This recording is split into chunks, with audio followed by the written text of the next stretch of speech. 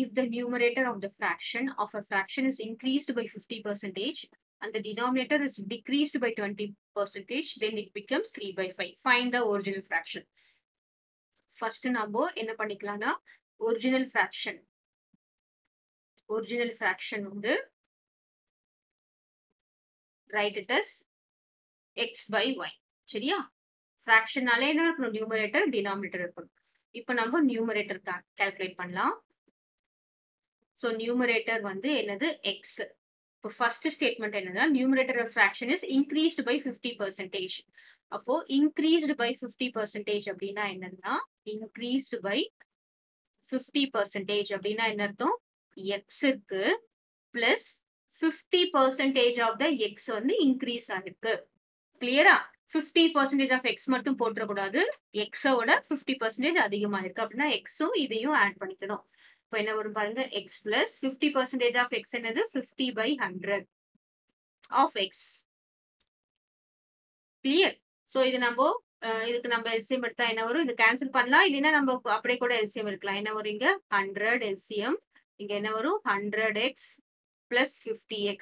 That is equal to 150 by 100x. இது என்னதுன்னு பாத்தீங்கன்னா நியூமரேட்டர். இப்போ நம்ம என்ன போடலாம்? டினாமினேட்டர் போடலாம். இப்போ டினாமினேட்டர் டினாமினேட்டர் என்ன கொடுத்திருக்காங்க அப்படின்னு பார்த்தோம்னா it is decreased by எத்தனை percentage? 20%. decreased. சரியா? டினாமினேட்டர் வந்து நம்ம என்னன்னு வச்சிருக்கோம்? y. அப்போ இது decreased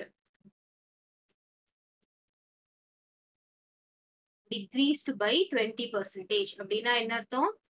y இருந்து -20% of y வந்து டிக்ரீஸ் ஆகிடுச்சு. அப்படின்னா எப்படி போடணும்?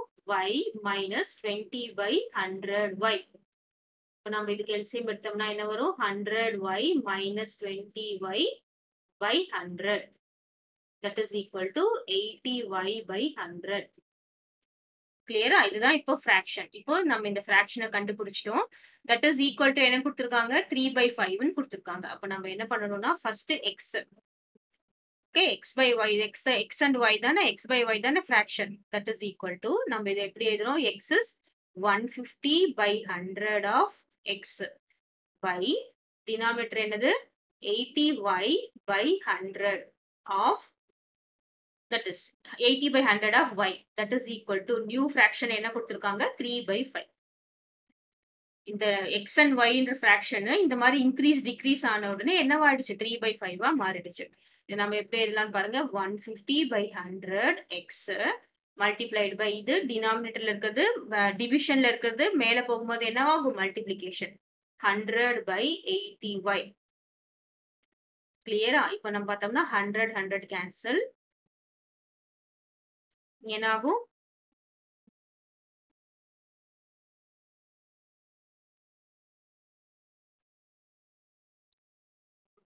That is equal to 3 by 5. 3 by 5. Okay, 3 by 5.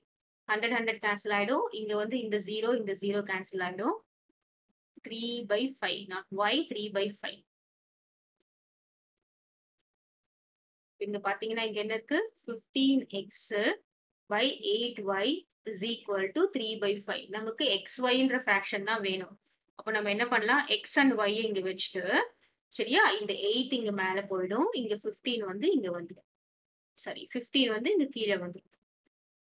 இப்ப இங்க பாருங்க, x-உம் y-யும் மட்டும் இருக்கு. That is equal to இங்க என்ன வரும்? 3 into 8 by இங்க 5 இருக்கு. 5 into 15. So இதை கேன்சல் பண்ணலாம். 1 3 is 3, 5 3 are 15. இப்ப என்ன நடக்கும்? x by y is equal to 8 by 5 5 are 25. So the original fraction is 8 by 25. Clear?